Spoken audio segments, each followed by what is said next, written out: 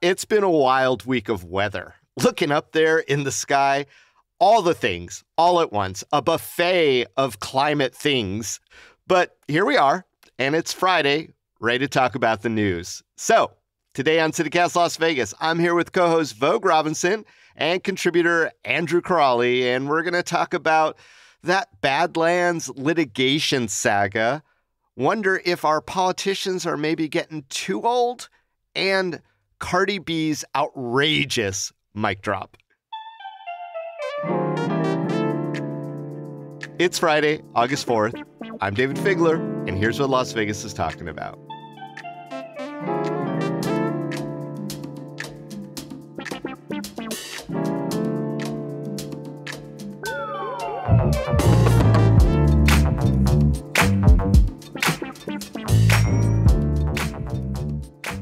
Vogue Robinson, Andrew Crawley, welcome to CityCast Las Vegas Friday News Roundup. Yeehaw. Hey, hey.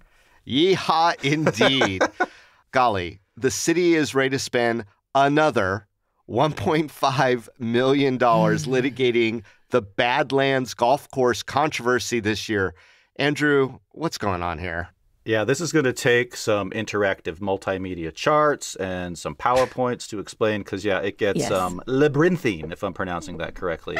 On Wednesday, the city council approved spending another $1.5 million to continue fighting this lawsuit and legal battle that the would-be developer of the defunct Badlands golf course has been fighting over for, years now. And this adds to almost $6 million that the city has already spent litigating this saga. To kind of give some quick context, this is kind of like the Jarndyce and Jarndyce lawsuit in Bleak House. It's just incredibly complicated and Byzantine. But in 2015, Johan Lowy proposed to develop the defunct, dead Badlands golf course into a residential community with various levels of, density and housing and stuff like that. For our listeners, where is that even located? So this is in the Queensridge neighborhood, which is pretty much like off of West Charleston between like Wallapai and Rampart. A nice suburban community, had a beautiful golf course, but Badlands was just, losing money every year, and it finally just, shut down. So Johan Lowy and his company EHB, which are the developers of Tivoli, proposed doing a massive redevelopment of the land, 250 acres. Now, the weird, complicated thing is, and your insight into the legal niceties of this might come into play, David, is that apparently legal niceties. Johan apparently had entitlements to the land, but not necessarily the zoning. So the city ultimately, with pressure from the Queensridge neighborhood who were against developing this golf course, the city rejected his redevelopment proposal and he sued them in 2015. And since then, he's won multiple judgments in this saga, and the city's on the hook for I'm doing the math. It's like $150 million when you add some of these judgments up. So should the city go back into the fray and spend more money on, litigating this to, maybe save themselves, $100 million? So they voted to do it. Victoria Seaman, city councilwoman who's also running for mayor, was against the idea, and she has been clamoring to settle this case once and for all. So pretty wild. And when, Victoria Seaman is the voice of reason, we're living in topsy-turvy land. This is a bunch of rich people fighting over how many houses should be built on a janky golf course in a rich neighborhood. It has cost the taxpayers tons of money because there have been politicians who have tried to block it. There have been lawsuits, some ridiculous and frivolous, accusing city council members of anti-Semitism and whatnot, including our friend Bob Coffin, which did go anywhere. But there have been plenty of victories. And now, you're right, Andrew. This is, gone to 9 figures that the city will have to pay a private, already very wealthy developer for their shenanigery that the court has said happened. And Victoria Seaman, like most politicians in that area, and that is her ward, pick sides. And she's running for mayor. And who even knows? But she has consistently voted against spending more money on litigation and just wanting to lay down. But at the 19th hole, somebody's going to get really rich off of the public coffers, and it ain't anyone in this conversation. All right, Vogue, what do you think of this whole mess? It's a mess. I don't even understand why people don't want housing to go right there. Well, it's how many houses. The real Richie Riches who were there wanted to be limited development. The developer wanted to put as many houses as he could possibly put on that parcel so he can make even more money. Right. And so that was what the fight seemed at its core to be about when you get away from all the, is this a proper land development? Were there the right ordinances or zoning or any of that stuff? It's just this big ass space of green that is, unutilized and, low-key a wasted space. So, I mean, if they don't transform it into a park at some point, I hope they come up with some kind of solution, because this is stupid. And I'm millions. I'm looking at it. The number of times that judges have ruled against the city just shows that they're not going to win. That clearly there's space for this developer to be able to build something else there. Good luck. I mean, do you think a developer, in the interest of the city in which he lives and thrives and profits, should just say, look, I'm right. I want an apology. I'll take some money, but I don't need to bankrupt the city over this one stupid golf course project. Is that an unreasonable thing to expect of a human being in our community? If you're asking whether a super rich developer can act humanely and reasonably, yeah, that's a bit of a high bar. I think the reason why it's gone on so long is because you're dealing with two groups of folks who have an inflated sense of what is the word? Entitlement. So it feels like on one end, the city council is like, well, we said no, and no means no, you're not allowed to do this. And the developer is like, actually, I can. And the judge, it seems like the law is on the developer's side. Actually, numerous judges are on his side. And so I don't think it's on him to step down. It's on the city council to make some decisions and some concessions, because they're fighting a losing battle that's just spilling out all of the money, all of the sand, all of the things all across money the valley. That could go for social services, education, homelessness, all that stuff, education, whatever the city spends its money on wisely would now go into one person's hands. There was a settlement, right? But what you said, there was a settlement that fell apart, Andrew? So there was a settlement deal put together last year, and the total price tag would have been $64 million. And it kind of gets kind of arcane, but the deal apparently fell apart because Johan Lowy accused the city of changing the terms of the deal at the last second. Probably did. So there's a lot of sort of impregnable bad faith, I think, that's at the core of this, that suggests to me that neither side is going to back down anytime soon. And I'll give credit to Victoria Seaman. I mean, it seems to me that she's been consistent in saying, we just need to settle this thing calmly and reasonably and for some kind of price. And I mean, and if it comes to $50 million, I think they'll be getting a pretty sweet friends and family discount at this point, because the numbers that are coming out of these judgments are pretty shockingly high. Right. The 2021, it was $34 million. And then the next award was $48 million. And then one of the attorneys who represents Lowy said last year the third ruling could cost the city upwards of $50 million. So, right, he can move and build something somewhere else with the amount of money he's just getting in settlements. And do we need more housing? Really, I understand, real estate is a lucrative investment, but do we really need more housing? These were not going to be affordable houses. Exactly. Do we need more of this kind of housing in that area? I'm sure it would build up a lot for what Tivoli needs to be able to continue existing. So, I mean, wouldn't that be the ultimate revenge, right? If he actually comes to some terms of some development density, and then he busts out some affordable housing right on the doorstep of Summerlin. Shock and awe. That would be so nice. I mean, hey, does Vegas even need more fancy houses around a golf course like this? I mean, what else could be on that 250-acre site apart from our dream utopia of affordable housing for all? I feel like the utopia is the best possible answer to that question. I really thought you were going to say water park. No. Bring back, God. a super Wet and Wild with Der Stuka. No. Or maybe just Wet and Mild, the safe and sane version of Wet and Wild, right? No. So you're voting for Utopia, Vogue? Yeah, my vote is for the Utopia. What do you need? More casinos, obviously. It's Las Vegas. Maybe a Super Dotties. I hate you so much right now. Andrew, what do you think? I'm getting nightmarish, Stay Puffed, Marshmallow Man, Dottie's monster visions in my mind. Thank you for planting that, David. Sure. Yeah, I mean, so many options, right? I mean, one of the sort of like sensible things to do if we're sort of dreaming responsibly would be to convert, the golf course into a eco-minded, public park, maybe something a la, the Springs Preserve. I mean, that's 250 acres is, not a small plot of land. Yeah. And there's a lot to be done with it. There is existing housing on there, and I'm just wondering if we just, again, kick out the Richie Riches and give it to a bunch of teachers. Kick out. Oh, I'm such a socialist today. What's going on? I love that you're unhousing people in order to make your dream happen, David. I think they'll land on their feet. Yeah. Unhousing for the ultimate good.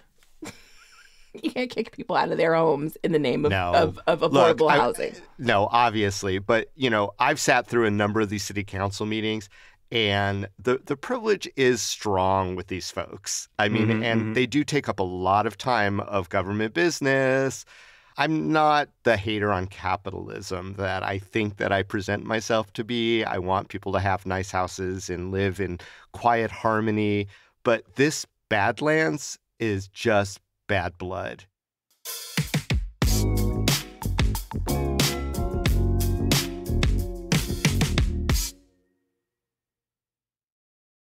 All right. Speaking of elected officials who have made some horrible decisions that have impacted us. Oh, my God. Nice. There's a new discussion that probably hasn't been held with such fervor in the United States in over 60 years. And we're kind of talking about the maximum age for people to be in office. I know you all have heard about some of the discussions around people like Senator Feinstein and Senator McConnell. I mean, Feinstein's 90, McConnell's in his 80s. They both have had very public incidences recently where people are talking about their age possibly being a disqualifier. Of course, both President Biden and former President Donald Trump are not young people any longer. We've also got some older politicians in our state, too. Though we should be clear, none seem to have exhibited, at least in public, any of the symptoms that we've talked about so far, like freezing up in front of a mic or forgetting to say aye to your own vote. The question sort of comes up again. And I say it not since 60 years because that's when the famous counterculture conversation from Don't Trust Anyone Over 30 started, right? So let's talk about Clark County. I mean, we've got some folks here that are up in age. And most notably, we've got Mayor Carolyn Goodman. She's aged 84. Really? She's 84? No She's 84. way. Yeah. Okay, sorry. Continue. She must moisturize. We've got the chair of the county commission, Jim Gibson, is 75. The co-chair, Tick Segerblum, 74. Dina Titus, our representative from the South here in Congress, is 73. There's a representative in the state legislature, John Hambrick, he's 74. We have a Supreme Court Justice, Chris Pickering, she's 70. District Court judges, Mark Denton is 71. There are others. We talk in this country a lot about people getting to a certain age. I'm thinking of Ruth Bader Ginsburg and others who really are in the center of this conversation. Y'all, I don't want to be the ageist person. I'm the oldest person on this podcast right now. Yeah, you're 79. But I am emotionally 15. Physically, there you go. And you take the average of those two. 79, and you average it out, and that's actually my bio date. But God. Should there be age limits on holding public office? That's provocative, but it's part of this national conversation.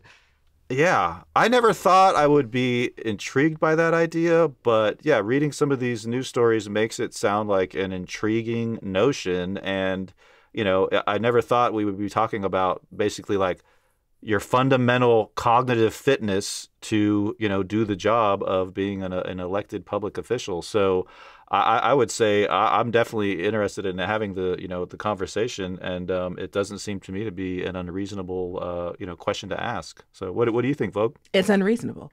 I think that it's deeply ageist, and I think that there's, if we're talking about someone's cognitive abilities, then have them take, tests and go through, checking on. I mean, I feel like they make certain elected officials, depending on where you're at, you make enough money and get good enough health care to be able to get tested by excellent doctors to see how's your brain, how's your mind, how's your heart, because there are people who are much younger who are not in good health, and also like different diseases can affect the brain regardless of age.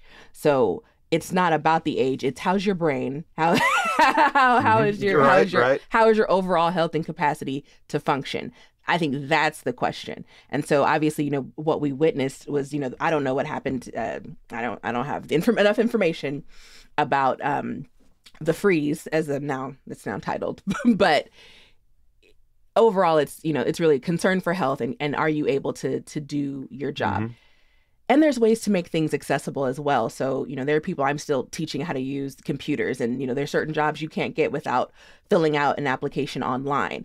And so those things are barriers for people. But I think that we need to be focusing on accessibility in some of these spaces, and then also being realistic about if you're so foggy, or if you have certain amounts of like Alzheimer's coming onto your mind, then yeah, at a certain point you're at a decline, and you may not be in a good enough shape to do your job to the best of your ability. Let's flip that script, though. There are age limits on the minimum side. Right. I mean, you can't even be the president unless you're 35. You can't be in Congress unless you're 25. Isn't that the same thing, Andrew? If there's bottom qualification that we generalize with an age number, can't we do that on the top too? Yeah. Right, and that's what I'm thinking too. Is like, yes, there is going to be some level of sort of functional ageism, built in, and these aren't going to be like the sort of finest of knives that are making these decisions of what's the minimum age cutoff, what's the maximum age cutoff. So I think you have to accept that it's not going to be such a sort of swift, easy solution. So yes, it's going to be ageist, but I think you can have these conversations and enact some filters in a way that's responsible and reasonable. One thing that's interesting to me is that this conversation seems to be emerging, about the the gerontocracy that we live under, and it's really emblematic to me about what seems to me like the sort of really radical growing ideological rift between younger generations and older generations, millennials and boomers, and they fundamentally disagree on, what are the values that we should pursue in our sort of public policy and things like that. And I have in mind a recent study I read that Republicans, which they tend to be older, they tend to be white. If they had to choose a good economy over battling climate change, they would go with the economy every time. You see that completely flipped whenever you're polling millennial voters and younger voters. So I think it's an interesting conversation that kind of reveals that tension, this generational tension that to me has never been so pronounced in my lifetime. Well, Vogue, I mean, you hear very loud and strong voices like Greta Thunberg, the Swedish environmentalist, the activist there, who's like, the older folks in charge are screwing us. They don't have to live with the world that they're leaving behind. We do. They shouldn't be the ones in charge because they have less life in front of them statistically than we do. Is there any credibility to arguments that, people who've just been there forever, who don't have a lot at stake because they're not going to be around as long, shouldn't be pulling the levers of policy?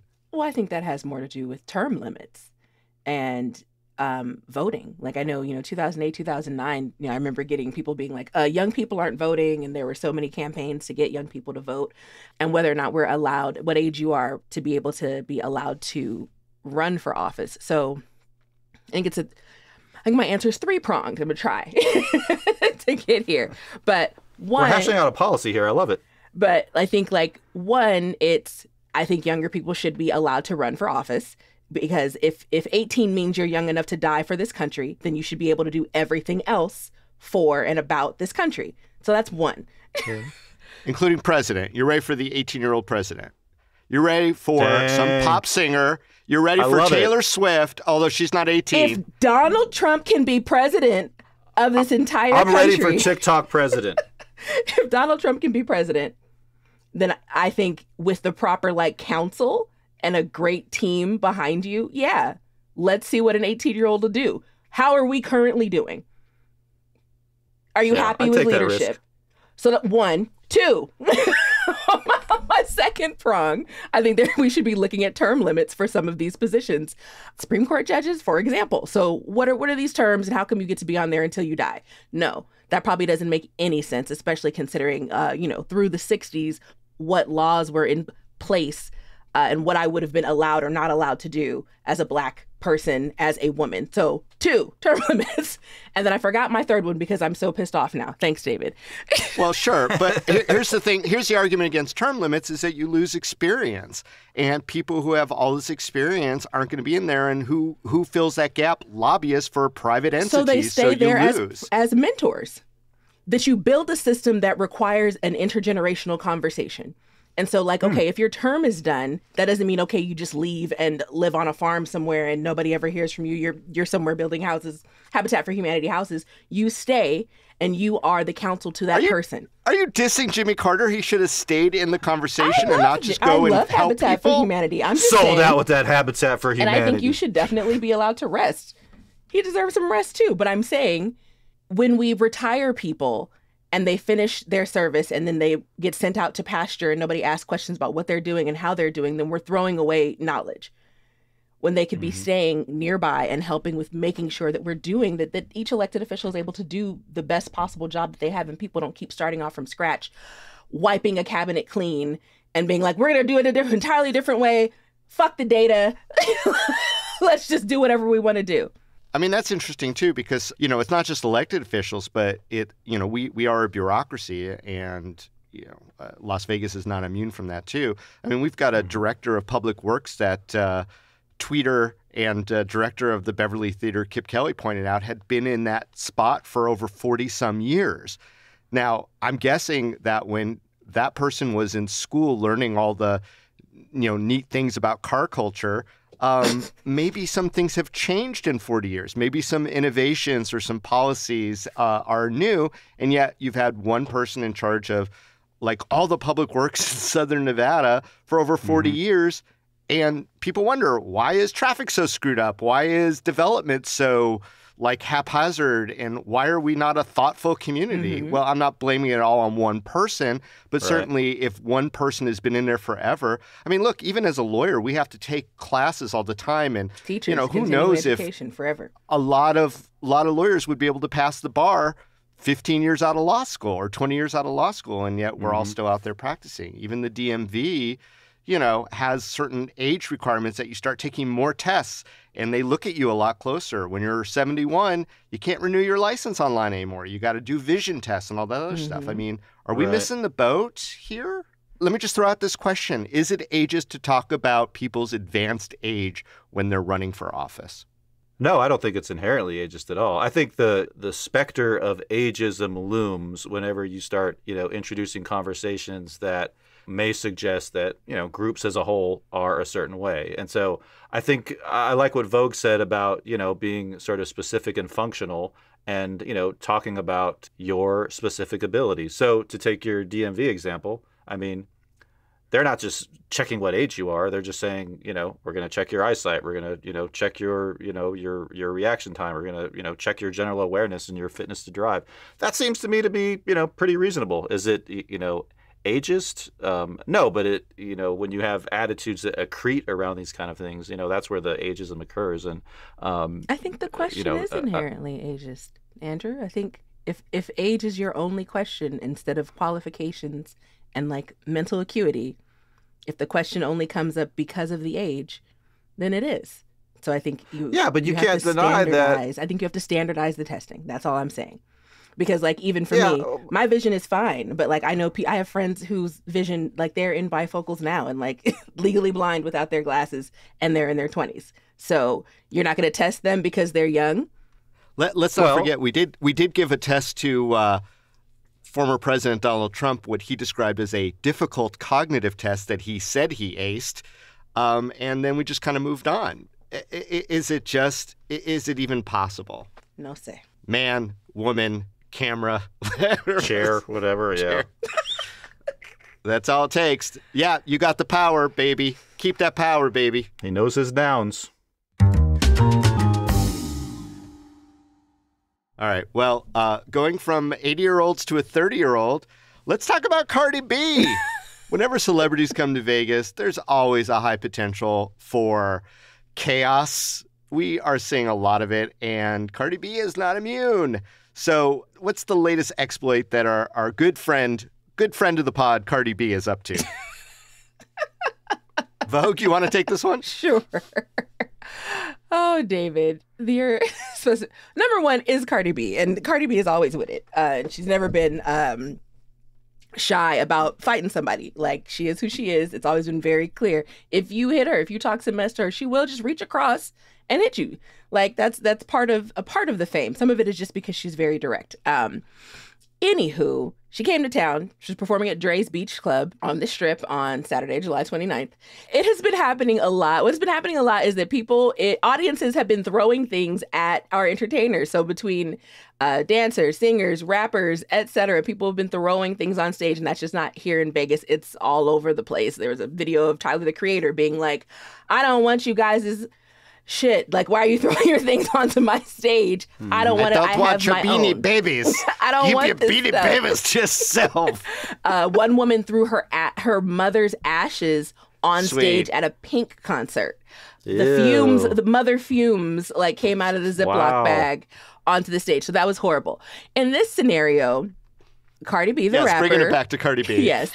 Cardi B, the rapper, was performing at Dre's Beach Club on the Strip, and somebody threw like not the whole cup, but they just kind of shoved their cup forward to get ice and water or whatever. I don't know what was in the cup onto Cardi's body. As soon as it happened, knee-jerk reaction, Cardi looked through the mic directly into the audience, hit somebody in the face.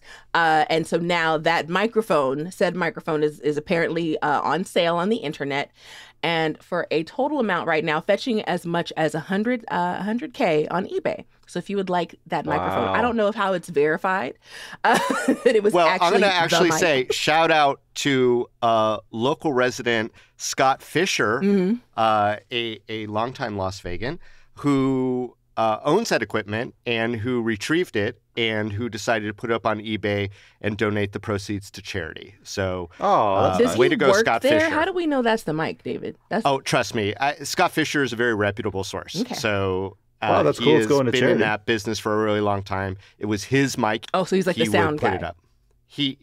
If you want to call it that, yes, he was the sound guy. He was the guy whose microphones were being used by Cardi B, for sure. In fact, his backstory on that was that he was just at home and he got a bunch of text messages and videos, and he's like, "Oh, my fucking equipment." But then he decided, I can make something out of this, and even TMZ's reported on it, but it's going to charity, not into Scott's pocket. So good on Scott that's Fisher. Cool. Yeah, I was going to go on some rant about how everything's monetized, but if it's going to charity, I'm pro monetization. Work. So this is what we've got going on. So, I mean, do y'all think, fans are getting too frisky? Do we need to do a better job of protecting entertainers that come to town, or is this just deal with stuff being thrown at you? What do y'all think? Well, that's a great question, and I think fans I don't understand what is happening because it hasn't always been happening. I mean, I get it. Back in Vegas in the glory days, women purportedly threw their panties at one Mr. Tom Jones. That's different. And that was considered to be clever or funny or whatever it was, or maybe they were just trying to get his attention. I know room keys have been thrown on to equally handsome crooners. But what is it with the fans? Why? Is it just because everyone wants to be famous? Everyone wants to be in the show. Everybody wants to have their viral moment, and it doesn't matter if they're doing good behavior or bad? Yeah, I feel like that's part of it. I feel like, we're like cave people still thawing out from COVID, lockdown and isolation. So we're still learning to be like social animals again in some way. But to your point, David, I feel like, people are just constantly chasing viral clout, And I mean, there are entire TikTok accounts and YouTube creators whose entire premise is like doing outrageous things in public just to get the views. And they'll put themselves in dangerous, situations where they're confronting people or scaring them or, things like that. And I'm just like, man, the chase for virality definitely takes some strange turns. So I certainly think that's part of it. Vogue, why are people out of control? Bro, I have no freaking clue, but I know it costs too much to get to a concert and to get seats that are close enough to actually be in arm shot of a really. star. I would love to be in throwing distance. Right. Is way too much money to be spending to be kicked out of the concert. So, I mean, I don't have money to waste like that. Like, if I came to the show and I'm that close, I just want to see the performer, just want to bask in the glory, scream, sing the song. I don't know why people keep throwing stuff, but I love that Adele cussed at her audience and was like, I dare y'all to throw something at me. She did. I was there. I saw that. So Adele threatened and Cardi just did the action to show you. Y'all can play if you want to. Yeah. And she fired that thing like a sniper shot. I mean, it was like a excellent Chinese throwing star. Yeah. Is that the right reaction to, fight stupidity with violence? I mean, Cardi B filed a police report against the person who threw some water or whatever it was on her. Should Cardi B be in trouble for hitting someone with a much harder thing than what was thrown at her? I don't know if the ends justify the means, but I bet you people ain't gonna be throwing stuff at Cardi anymore. That's what I'll say about that. I think, a performer walking off the stage and punishing the entire audience is, also sucks. Weirdly, like, not unreasonable if, things have reached this point of frustration where this is happening so much that the public kind of maybe needs to learn to, like, behave in public spaces again. Like the bus driver situation. I'll pull over this bus. I don't know if you guys ever rode the school bus, but like, oh, y'all want to sit down and be quiet? I'll pull over this bus. So yeah, the performances stop. I mean, that's money. And I feel like I bet you audience members would sue. I bet you there would be people who would be like, oh, the person walked off stage. Well, I paid so much and I'm entitled to a refund because this performer didn't keep performing. I feel like what's going to happen long term is we're going to start seeing, our performers behind plexiglass, or, we're not going to get those seats that are that close anymore. We're not going to have them walk through the center of the aisle. Like, we're not going to get those It's going to be like going to the bank. And we're not going to get these beautiful interactions with our... Yes, I was just thinking that. I was like, I'm sitting like the Pope, So it's going to really suck because they have to protect themselves. Like, this is their livelihood. So I think BB Rexa, who's a country singer, a phone, somebody threw their whole phone, hit her in the face, and of course it's viral and people are laughing, but like long term, she had a black eye and stitches. What are we doing, y'all? What humans? Well, Andrew, let me ask you this. I mean, you're an old school punk rocker. That was part of the punk rock aesthetic. There would be this interaction. They'd spit on each other. They would throw shit at each other. I mean, is that just what's happening now? Yeah, who knows what weird diseases are lurking in my bloodstream after being, spat on and having stuff spilled on me over, years of playing in a unfortunate punk band in the 90s. And I'm going to be like a total hypocrite here, but it was understood that was part of the culture, part of the ethos, part of the energy, and there was always a bit of, sort of harmless responsibility about it. So people weren't throwing, there weren't phones back then, but I mean, not, cell phones, but if they threw a phone, you would feel it because it was the size of, a small car. Yeah, they weren't throwing like rocks and bricks. When you're talking about a world where like people are sort of like creating their own spectacles constantly for social media, there's a lot more of there's a bunch of different reasons to throw things, right? And they're kind of different reasons than, than why things get thrown at a punk show. Guys, this has been just a riveting conversation, per usual, per Friday News Roundup. Vogue Robinson, Andrew Corrali, thank you so much for joining us today here on CityCast Las Vegas. Thanks, David. Thank you.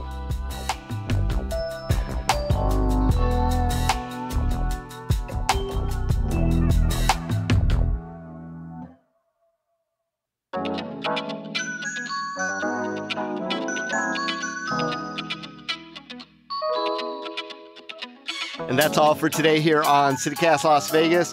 Our lead producer is Sonia Cho Swanson, and our producer is Layla Muhammad. Our newsletter editors this week are Scott Dickensheets and Adrian Gonzalez, and our hosts are Vogue Robinson and me, David Figler.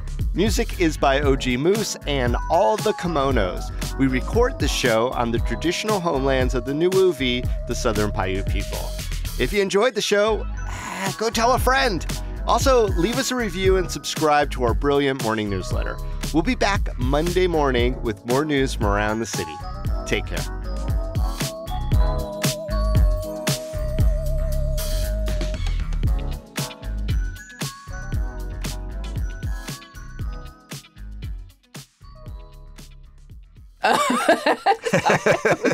I'm going to go back. Thanks for the Vogue-splain. You're welcome. Oh, my God, you guys. Also, who's Cardi B? Voguepedia. Sorry. Hold, please. If you don't know Cardi B, you cannot hold public office. Oh, wow. There you go. There's our test. We could all agree on that.